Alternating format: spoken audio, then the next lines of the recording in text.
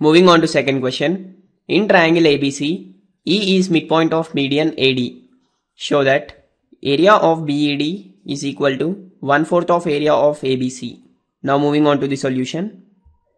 Let us consider triangle ABC with the median AD in it and consider E as midpoint and join BE. Then what we need to show is here area of BED is equal to 1/4 of area of ABC, as we know that E is midpoint of AD, AE is equal to ED. Here in triangle ABC, it is given that AD is median.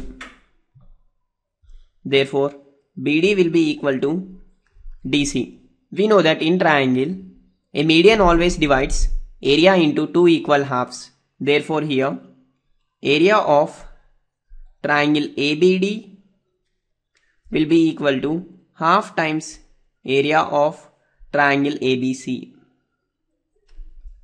Now, again, if we consider from figure, in triangle ABD, as E is the midpoint of AD, AE will be equal to ED and therefore BE will be the median.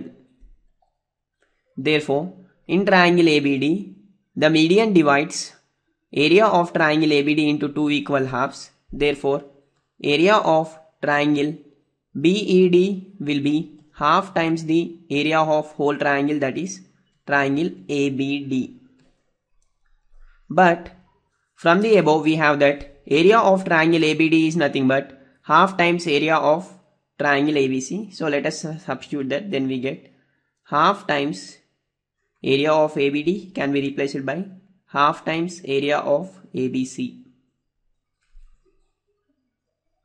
which implies area of triangle BED is nothing but half times half area of triangle ABC, which implies area of triangle BED is equal to 1/4 times area of ABC triangle.